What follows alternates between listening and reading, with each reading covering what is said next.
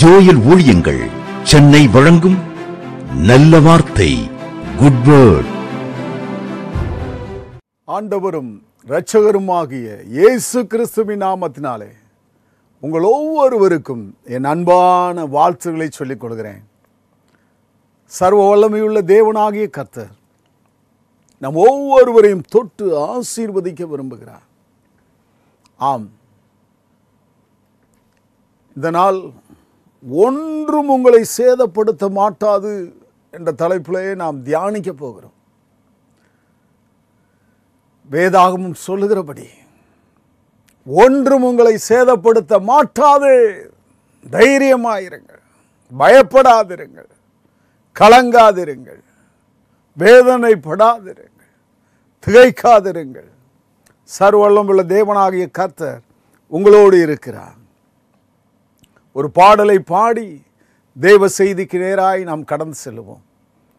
சேதம் இல்லை, சேதம் இல்லை, ஒரு சேதமும் உனக்கில்லை.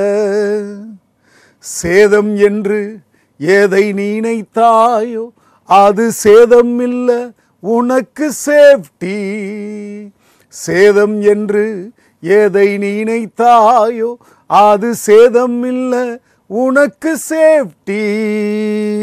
சிங்கக்கேபியில் போட்டு விட்டானோ சிங்கத்தின் வாயை இயேசு கட்டி போடுவார். சிங்கக்கேபியில் போட்டு விட்டானோ சிங்கத்தின் வாயை இயேசு கட்டி போடுவார். சேதம் இல்லை, சேதம் இல்லை, ஒரு சேதமும் உனக்கில்லை. சேதம் என்று எதை நினைத்தாயோ அது சேதம் இல்லை, உனக்கு சேஃப்டி. சேதம் என்று எதை நினைத்தாயோ அது சேதம் இல்லை, உனக்கு சேஃப்டி. அக்கினியிலே போட்டு விட்டானோ அந்த அக்கினியிலே இயேசு உலாவிடுவார். அக்கினியிலே போட்டு விட்டானோ அந்த அக்கினியிலே இயேசு உலாவிடுவார். சேதம் இல்லை, சேதம் இல்லை, ஒரு சேதமும் உனக்கில்லை. சேதம் என்று எதை நினைத்தாயோ அது சேதம் இல்லை, உனக்கு சேஃப்டி. சேதம் என்று எதை நினைத்தாயோ அது சேதம் இல்லை, உனக்கு சேஃப்டி. சர்ப்பங்களை மிதிப்பீர்கள், தேள்களை மிதிப்பீர்கள், பிசாசின் வல்லமை சேதப்படுத்தவே முடியாது. சர்ப்பங்களை மிதிப்பீர்கள், தேள்களை மிதிப்பீர்கள், பிசாசின் வல்லமை சேதப்படுத்தவே முடியாது. சேதம் இல்லை, சேதம் இல்லை, ஒரு சேதமும் உனக்கில்லை. சேதம் என்று எதை நினைத்தாயோ அது சேதம் இல்லை, உனக்கு சேஃப்டி. சேதம் என்று எதை நினைத்தாயோ அது சேதம் இல்லை, உனக்கு சேஃப்டி. பாம்பு கையை கவ்விக்கொண்டதோ தீயில் உதறி போடு, ஒரு தீங்கும் இல்லை. பாம்பு கையை கவ்விக்கொண்டதோ தீயில் உதறி போடு, ஒரு தீங்கும் இல்லை. சேதம் இல்லை, சேதம் இல்லை, ஒரு சேதமும் உனக்கில்லை. சேதம் என்று எதை நினைத்தாயோ அது சேதம் இல்லை, உனக்கு சேஃப்டி. சேதம் என்று எதை நினைத்தாயோ அது சேதம் இல்லை, உனக்கு சேஃப்டி. நிச்சயமாய் சேதங்கள், இழப்புகள், நஷ்டங்கள் எதுவாயிருந்தாலும் சரி, எல்லாவற்றிலும் உங்களுக்கு பாதுகாப்பை தருகிற தெய்வம். கலங்காதிருங்கள். சேதமாகிவிட்டதே, நஷ்டமடைந்து விட்டதே, எல்லாம் இழந்து நிற்கிறேனே, கலங்கி கொண்டிருக்கிறீர்கள்? கலங்காதிருங்கள். எல்லாம் உங்கள் பாதுகாப்பிற்காகத்தான், உங்கள் பாதுகாப்பிற்காகத்தான். உங்களை எப்படியாவது பாதுகாக்க வேண்டும் பாருங்கள். வேதம் என்ன சொல்லுகிறது? லூக்கா எழுதின சுவிசேஷம் 10ஆம் அதிகாரம் 19ஆம் வசனத்தை நீங்கள் வாசிக்கும் பொழுது, இதோ சர்ப்பங்களையும் தேள்களையும் மிதிக்கவும் சத்ருனுடைய சகல வல்லமையை மேற்கொள்ளவும் உங்களுக்கு அதிகாரம் கொடுக்கிறேன், ஒன்றும் உங்களை சேதப்படுத்த மாட்டாது என்று எழுதப்பட்டிருக்கிறது. ஆகிலும் ஆவிகள் உங்களுக்கு கீழ்ப்படுகிறதற்காக நீங்கள் சந்தோஷப்படாமல் உங்கள் நாமங்கள் பரலோகத்தில் எழுதியிருக்கிறதற்காக சந்தோஷப்படுங்கள் என்றார். ஆம், ஒன்றும் உங்களை சேதப்படுத்த அனுமதி இல்லை. அன்பு சகோதரனே, உங்கள் பெயர் பரலோகத்தில் எழுதப்பட்டிருக்கிறது. அன்பு சகோதரியே, உங்கள் பெயர் பரலோகத்தில் எழுதப்பட்டிருக்கிறது. அதற்காக சந்தோஷப்படுங்கள் என்று சொல்லுகிறார். ஆவிகள் உங்களுக்கு கீழ்ப்படுகிறது, ஆனால் அதற்கு நீங்கள் சந்தோஷப்படாமல் உங்கள் நாமங்கள் பரலோகத்தில் எழுதியிருக்கிறது பாருங்கள், அதற்காக சந்தோஷப்படுங்கள் என்று சொல்லுகிறார். ஆம் அன்பு சகோதரனே, சகோதரியே, ஒன்றும் உங்களை சேதப்படுத்த மாட்டாது, எதுவும் உங்களை சேதப்படுத்த அனுமதி இல்லை, இல்லவே இல்லை. ஒரு காரியமும் உங்களை சேதப்படுத்தாது பாருங்கள். ஏசாயாவின் புஸ்தகம் 27ஆம் அதிகாரத்தில் நீங்கள் வாசிக்கும் பொழுது அருமையான ஒரு வார்த்தை உண்டு.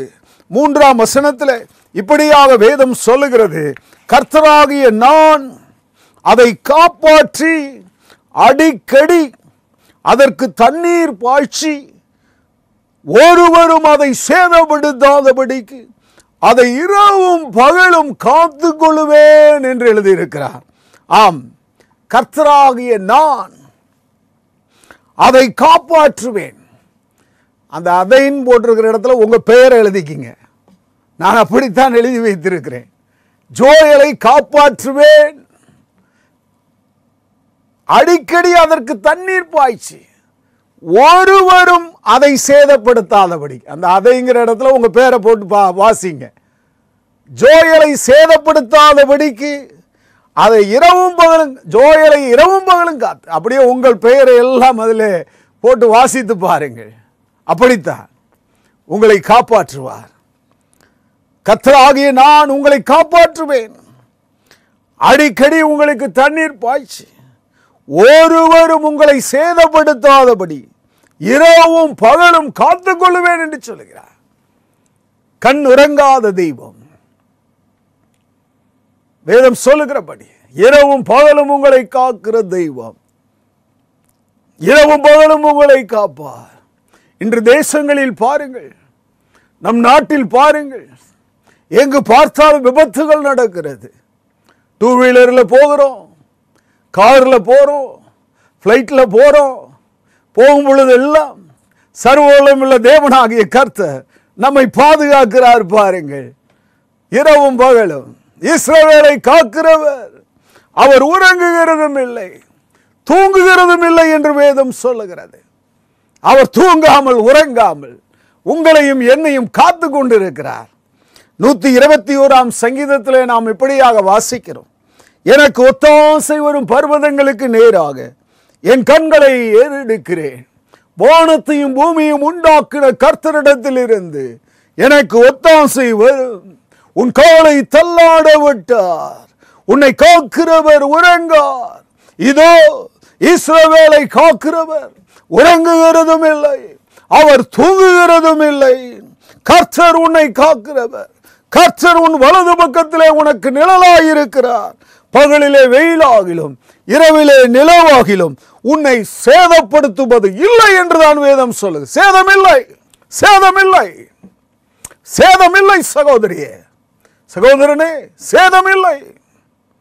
கர்த்தர் உன்னை எல்லா தீங்குக்கும் விலக்கி காப்பார். அவர் உன் ஆத்துமாவை காப்பார். கர்த்தர் உன் போக்கையும் உன் வரத்தையும் இது முதற்கொண்டு என்றைக்கும் காப்பார் என்று வேதம் சொல்லுகிறது. என்றைக்கும், எப்பொழுதும், 24 மணி நேரமும் உன்னை காப்பா. ஆம், உன்னை காக்கிற தெய்வம் உன்னோடு கூடவே இருக்கிறார். இரவும் பகலும் காத்துக்கொள்ளுவேன் என்றே கர்த்தர் சொல்லுகிறார். ஆம், இரவும் பகலும் காத்துக்கொள்ளுவா. நீங்கள் வேதாகமத்திலே வாசித்து பாருங்கள். அப்போஸ்தலர் 28ஆம் அதிகாரம் 1 நீங்கள் வாசிக்கும் பொழுது, ஒரு மெலித்தா தீவு என்கிற இடத்திலே ஒரு காரியம் நடக்கிறது. வாசிக்கிறேன், கவனமாய் கேளுங்கள். அப்போஸ்தலர் 28ஆம் அதிகாரம் 1 முதல் 6 வசனங்கள். நாங்கள் தப்பி கரை சேர்ந்த பின்பு அந்த தீவின் பேர் மெலித்தா என்று அறிந்தோம்.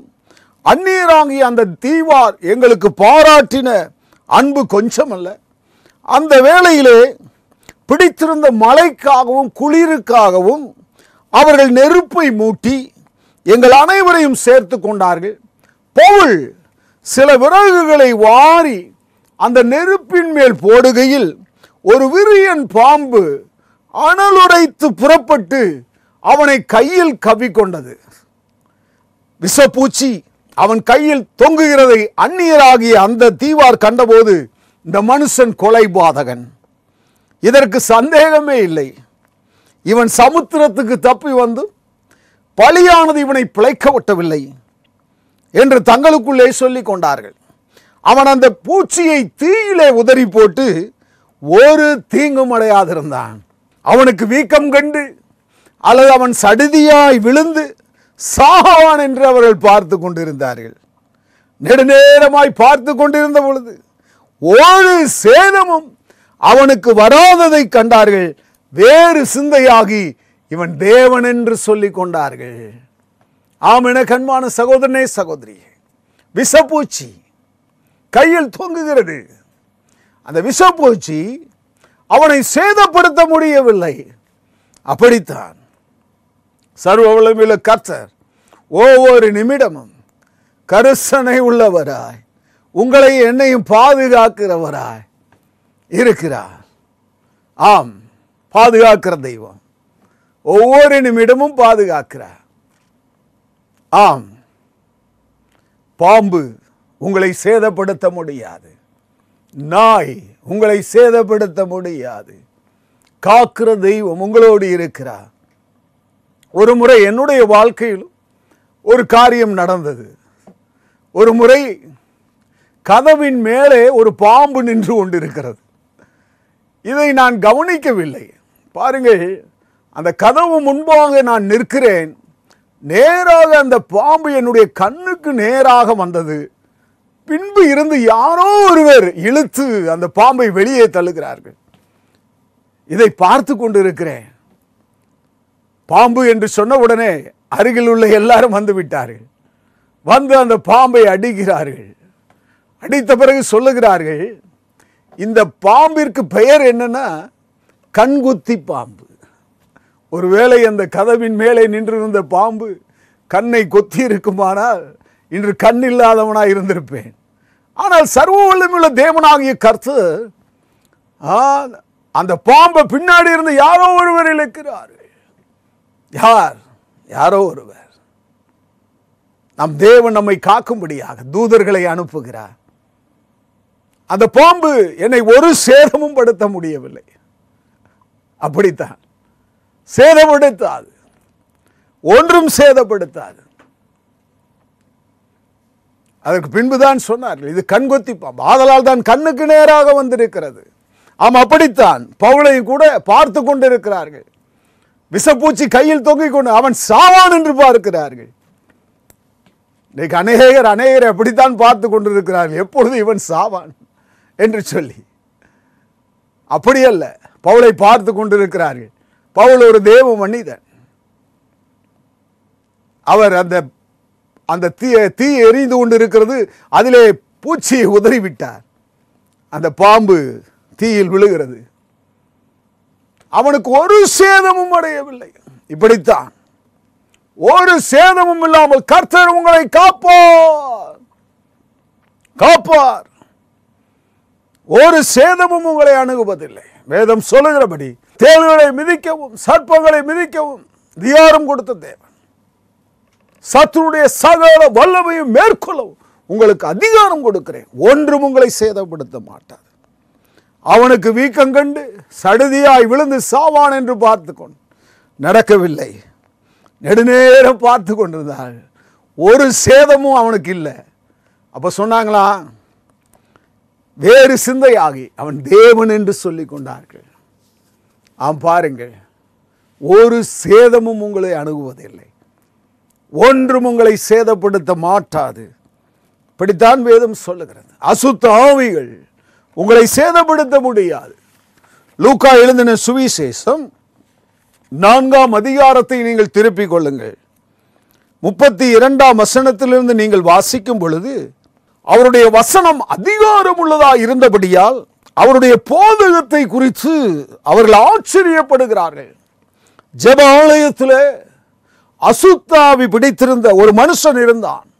அவன், ஐயோ நசரேயனாகிய இயேசுவே, எனக்கும் உமக்கும் என்ன? எங்களை கெடுக்கவா வந்தீர்? உம்மை இன்னார் என்று அறிவேன். நீர் தேவனுடைய பரிசுத்தர் என்று உரத்த சத்தமிட்டான். அதற்கு இயேசு, நீ பேசாமல் இவனை விட்டு புறப்பட்டு போ என்று அதை அதட்டினார். அப்பொழுது பிசாசு அவனை ஜனங்களின் நடுவிலே விழத்தள்ளி அவனுக்கு ஒரு சேதமும் செய்யாமல் அவனை விட்டு போய்விட்டது. எல்லாரும் ஆச்சரியத்தோடு பார்த்து கொண்டிருக்கிறார்கள். இது என்ன வார்த்தையோ? அதிகாரத்தோடும் வல்லமையோடும் அசுத்த ஆவிகளுக்கு கட்டளையிடுகிறார். அவர்கள் புறப்பட்டு போகிறதே என்று ஒருவரோடு ஒருவர் பேசிக்கொண்டார். அவருடைய கீர்த்தி சுற்றிலும் இருந்த நாடுகளில் உள்ள இடங்களில் எல்லாம் பிரசித்தமாயிற்று என்று எழுதப்பட்டிருக்கிறது. ஆம், சர்வ வல்லமுள்ள தேவனாகிய கர்த்தர் இயேசு கிறிஸ்து, நீ பேசாமல் இவனை விட்டு புறப்பட்டு போ என்று அதட்டின பொழுதுதானே அவன் ஜனங்களின் நடுவே விழுந்தான். விழுந்து ஒரு சேதமும் செய்யாமல் அவனை விட்டு போய்விட்டது என்று வேதம் சொல்லுது. ஆம், அசுத்த ஆவிகள் இன்றும் இயேசுவின் நாமத்தில் ஓடுகிறது. இன்றும் இயேசுவின் நாமத்தில் உங்களுக்கு விரோதமாய் கிரியை செய்கிற பொல்லாத அசுத்த ஆவியின் வல்லமைகளை இயேசுவின் நாமத்தில் துரத்துகிறோம். உங்களுக்கு விரோதமாய் கிரியை செய்கிற பொல்லாத அசுத்த ஆவியின் வல்லமைகளை இயேசுவின் நாமத்தில் விரட்டுகிறோம். உங்களுக்கு விரோதமாய் கிரியை செய்கிற பொல்லாத அந்தகார ஆவியின் கிரியைகளை இயேசுவின் நாமத்தில் செயலிழக்க பண்ணுகிறோம். உங்களுக்கு விரோதமாக, உங்கள் பிள்ளைகளுக்கு விரோதமாக, உங்கள் குடும்பங்களுக்கு விரோதமாக எழும்பி நிற்கிற பொல்லாத சத்துருவின் வல்லமைகள், பொல்லாத பிசாசின் கிரியைகள் இயேசுவின் நாமத்தில் அப்புறப்படுத்துகிறோம். இயேசுவின் நாமத்தில் ஜெயம் உண்டாவதாக. இயேசுவின் நாமத்தில் விடுதலை உண்டாவதாக. பொல்லாத அசுத்த ஆவியே, இயேசுவின் நாமத்தில் சரீரத்தை விட்டு வெளியேப்பா. இயேசுவின் நாமத்தில் பொல்லாத அசுத்த ஆவியே, சரீரத்தை விட்டு வெளியேறு. இயேசுவின் நாமத்தில் அசுத்த ஆவிகள் ஓடுகிறது. அசுத்த ஆவிகளை விரட்டி கொண்டிருக்கிறோம். அசுத்த ஆவிகளை செயலிழக்க பண்ணுகிறோம். அசுத்த ஆவிகளை துரத்துகிறோம். நீங்களும் துரத்த வேண்டும் பாருங்கள். வேதம் சொல்லுகிறது, பிசாசுக்கு எதிர்த்து நில்லுங்கள், தேவனுக்கு கீழ்ப்படிந்திருங்கள், அப்பொழுது அவன் உங்களை விட்டு ஓடி போவான் என்று ஒவ்வொரு நிமிடமும் நீங்க சொல்லணும் பாருங்க. அப்பாலே போ சாத்தானே, இயேசுவின் நாமத்தில் வருகிறேன், அப்பாலே போ சாத்தானே. அன்பு சகோதரனே, உனக்கு விரோதமாய் கிரியை செய்கிற அசுத்தாவின் கிரியை இன்று செயலிழக்கப்படுகிறது, இன்று செயலிழந்து போகிறது. அன்பு சகோதரியே, உனக்கு விரோதமாய், உங்கள் குடும்பங்களுக்கு விரோதமாய் எழும்பி நிற்கிற பில்லி சூனியத்தின் வல்லமைகள், மாந்திரகத்தின் வல்லமைகள், செய்வனையின் வல்லமைகள், பொல்லாத மந்திரவாதத்தின் வல்லமைகள் இயேசுவின் நாமத்தில் செயலிழந்து போகிறது. ஒரு சேதமும் உங்களுக்கு கிடையாது. இனி ஒன்றும் உங்களை சேதப்படுத்த முடியாது, உங்களை டச் பண்ண முடியாது, உங்களை தொட முடியாது. தேவனுடைய வல்லமை, பாதுகாக்கிற வல்லமை, அரவணைக்கிற வல்லமை, காக்கிற வல்லமை உங்களை காத்து கொண்டிருக்கிறது. வேலியடைத்து காத்திருக்கிறார். நீ போகும்போது உனக்கு முன்பாக வருவா, நீ திரும்பும்போது முன்னோடு கூட இருப்பா, நீ போகிற இடங்கள் எல்லாம் முன்னோடு வருவா.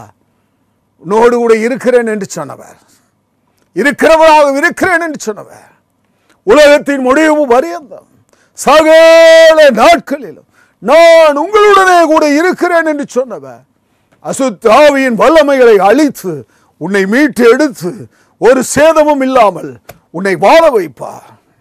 நிச்சயம் நிச்சயம் நிச்சயம்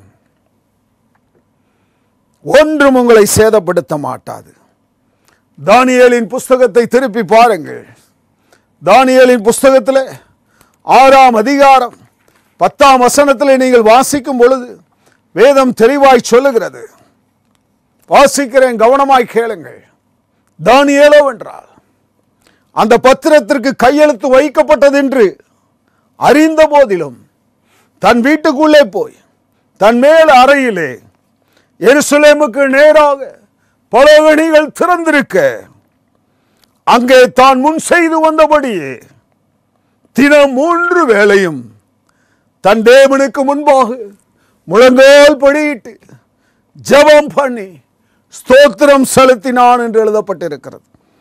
ஆம், ஸ்தோத்திரம் செலுத்துகிறான். பலகணிகளை திறந்து வைத்திருக்கிறான். அவன் எப்பொழுதும் போல 3 வேளையும் ஜெபிக்கிறான், ஸ்தோத்திரம் சொல்லுகிறான். நடந்தது என்ன? பத்திரத்திலே கையெழுத்து போட்டாயிற்று. என்ன பத்திரம்? வேதம் தெளிவாய் சொல்லுகிறது, தரியு ராஜாவே நீர் என்று வாழ்க, எவனாகிலும் 30 நாள் வரை ராஜாவாகிய உம்மை தவிர எந்த தேவனையானாலும் மனுஷனையானாலும் நோக்கி யாதொரு காரியத்தை குறித்து விண்ணப்பம் பண்ணினால் அவன் சிங்கங்களின் கெபியிலே போடப்பட வேண்டும் என்று ராஜா கட்டளை பிறப்பித்து உறுதியான தாக்கீது செய்ய வேண்டும் என்று ராஜ்யத்தினுடையது எல்லா பிரதானிகளும் தேச பிரபுக்களும் மந்திரிவாத தலைவர்களும் ஆலோசனை பண்ணி கொண்டிருந்தார்கள். 9ஆம் வசனம் 8ஆம் வசனம் நீங்கள் படிக்கும் பொழுது ராஜாவாகிய தரியு அந்த கட்டளையை பத்திரத்திற்கு கையெழுத்து வைத்தான். கையெழுத்து போட்ட பிறகும் தைரியமாக தானியேல், அன்பு சகோதரனே சகோதரி, சிங்கக்கபியில் போட்டு விடுவார்கள் என்பது தெரியும். ஆனால் உன்னை தப்புவிக்கிற தெய்வம் உயிரோடு இருக்கிறார் என்பது தானியேலுக்கு தெரியும். அதே 6ஆம் அதிகாரத்தில் 16ஆம் வசனத்தை நீங்கள் வாசிக்கும் பொழுது அப்பொழுது ராஜா கட்டளையிட அவர்கள் தானியேலை கொண்டு வந்து சிங்கங்களின் கபியிலே போட்டார்கள். ராஜா தானியேலை நோக்கி, நீ இடைவிடாமல் ஆராதிக்கிற உன் தேவன் உன்னை தப்புவிப்பார் என்றான்.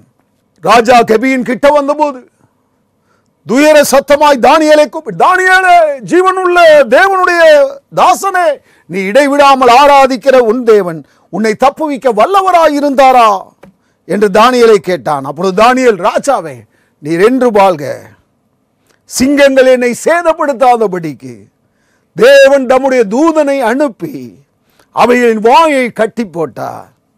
அதேனென்றால் அவருக்கு முன்பாக நான் குற்றமற்றவனாய் காணப்பட்டேன், ராஜாவாகிய உமக்கு முன்பாக நான் நீதிகேடு செய்ததில்லை என்றான். அப்பொழுது ராஜா தன்னில் மிகவும் சந்தோஷப்பட்டு தானியேலை சிங்க கபியிலிருந்து தூக்கிவிட சொன்னான். அப்படியே தானியேல் கபியிலிருந்து தூக்கிவிடப்பட்டான். அவன் தன் தேவன் பேரில் விசுவாசித்திருந்தபடியினால் அவனில் ஒரு சேதமும் காணப்படவில்லை என்று வேதம் சொல்லுகிறது. அவனில் ஒரு சேதமும் காணப்படவில்லை. ஆம், என கண்பான சகோதரனே சகோதரியே, நீ கர்த்தரை விசுவாசிக்கிறாயா? தானியேல் தேவன் பேரில் விசுவாசித்திருந்தபடியா ஒரு சேதமும் நடக்கவில்லை. ஆம், அப்படித்தான் சிங்கங்களின் வாயை தூதனை அனுப்பி இயேசு கட்டி போட்டார் என்று வேதம் சொல்லுகிறது. தானியேல் 3ஆம் அதிகாரம் 1ஆம் வசனத்திலிருந்து நீங்கள் வாசிக்கும் பொழுது ராஜாவாகிய நேபுகாத் நேச்சார் 60 முழம் உயரம் 6 முழம் அகலமுள்ள ஒரு சிலையை செஞ்சு வைத்து விட்டான். இந்த சிலையை வணங்க வேண்டும் என்று சொல்லுகிறான். ஆனால் பாருங்கள், சாத்ராக், மேசாக், ஆபேத்நேகோ என்பவர்கள் அதை ஒத்துக்கொள்ளவில்லை. தானியேல் 3ஆம் அதிகாரம் 16ஆம் வசனத்திலே சாத்ராக், மேசாக், ஆபேத்நேகோ என்பவர் ராஜாவை நோக்கி, ராஜாவே என்று சொல்லவில்லை, நேபுகாத் நேச்சாரே என்று பெயரை சொல்லி சொல்லுகிறார்கள். இந்த காரியத்தை குறித்து உமக்கு உத்தரவு சொல்ல எங்களுக்கு அவசியம் இல்லை. நாங்கள் ஆராதிக்கிற எங்கள் தேவன் எங்களை தப்புவிக்க வல்லவராக இருக்கிறார். அப்படியே அவர் எரிகிற அக்கினி சூளைக்கும் ராஜாவுடைய உம்முடைய கைக்கும் நீங்களாக்கி விடுவிப்பார். விடுவிக்காமற் போனாலும் நாங்கள் உம்முடைய தேவர்களுக்கு ஆராதனை செய்வதும் இல்லை, நீ நிறுத்தின பொற்சுளையை வணங்குவதும் இல்லை, பணிந்து கொள்வதும் இல்லை என்பது ராஜாவாகி உமக்கு தெரிந்திருக்க வேண்டாம். நேபுகாத்நேச்சார் கடும் கோபம் கொள்கிறார்.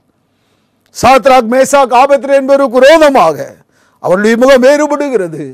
சூளைக்கு சாதாரண சூடை பார்க்கலாம் 7 மடங்கு அதிகமாய் சூடாக்கும்படி உத்தரவு போட்டான். நடந்தது என்ன? சாத்ராக் மேசாக் ஆபேத்நேகோவை அக்கினியிலே போடும்படியாக தூக்கி கொண்டு போகிறார்கள். தூக்கி கொண்டு போன புருஷர்கள் அனைவரும் செத்து போனார்கள் என்று வேதம் சொல்லுகிறது. அந்த அக்கினி புருஷரை கொன்று போட்டது. சாத்ராக் மேசாக் ஆபேத்நேகோ அந்த 3 புருஷரும் கட்டுண்டவர்களாய் எரிகிற அக்கினிச்சுட நடுவில் விழுந்தார்கள். ராஜாவாகிய நேபுகாத்நேச்சார் பிரமித்து பார்க்கிறார். தூக்கி கொண்டு போனவன்லாம் செத்து போனான். பிரமித்து பார்க்கிறார். தீவிரமாக எழுந்திருந்து தன் மந்திரிமார்களை நோக்கி 3 புருஷரை அல்லவா போட்டோம், இப்ப 4 பேரா சுத்திட்டு இருக்காங்களே, இதோ 4 பேர் விடுதலையாய் அக்கினி நடுவே உலாவுகிறதை காண்கிறேன். அவர்களுக்கு ஒரு சேதமும் இல்லை. சால்வை சேதமில்லை, முடி கருகவில்லை, ஒரு சேதமும் இல்லை. உனக்கும் அப்படித்தான். உன் தலையில் உள்ள மயிர் எல்லாம் எண்ணப்பட்டு இருக்கிறது. ஆதலால் பயப்படாதிருங்கள். உங்கள் தலைமயிர் ஒன்றாகிலும் அழியாது, ஒரு சேதமும் உங்களுக்கு இல்லை. அப்படியே தேவன் உங்களை பாதுகாப்பார். ஜெபிப்போமா? இரக்கத்தில் ஐஸ்வர்யம் உள்ள எங்கள் தேவாதி தேவனே, நல்ல நாளுக்காக உமக்கு நன்றி சொல்லுகிறோம். உடைய பிள்ளைகள் ஒவ்வொருவரையும் தொட்டு ஆசீர்வதிங்க. விரோதமாய் செயல்படுகிற எல்லா காரியங்களிலும் உடைய பிள்ளைகளுக்கு வெற்றியை கொடுங்க, ஜெயத்தை கொடுங்க, ஆசீர்வாதத்தை கொடுங்க. எந்த சேதமும் உம்முடைய பிள்ளைகளுக்கு வரக்கூடாது. ஒன்றும் உங்களை சேதப்படுத்த மாட்டாது என்ற வார்த்தை பலிப்பதாக இயேசுவின் நாமத்தில், இயேசுவின் நாமத்தில், இயேசுவின் நாமத்தில். கிருபை உற்சாவ, தைரியம் உற்று, பலன் உற்சாவ, புது பலன், புது வாசல், புதிய ஆசீர்வாதம் உற்சாவ. தேவன் பாதுகாத்து ஆசீர்வதிங்க, பராமரித்து போஷித்து காப்பாற்றுங்க. கோடான கோடி நன்றி சொல்லுகிறோம். துதி கனம் மகிமை எல்லாம் உமக்கே செலுத்துகிறோம். இயேசுவின் நாமத்தில் கேட்டுக்கொள்கிறோம் பரமபிதாவே, ஆமென்.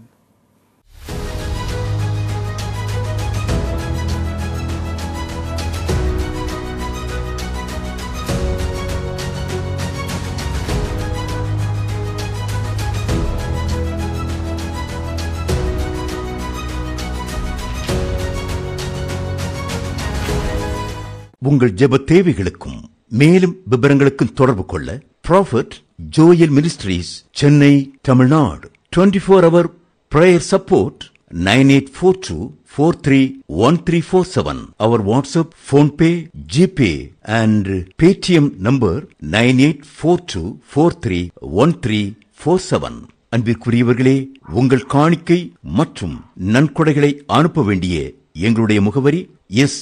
Joel, account number 20310831220. IFSC code SBIN 000958. Bank of India Oddanchatram branch.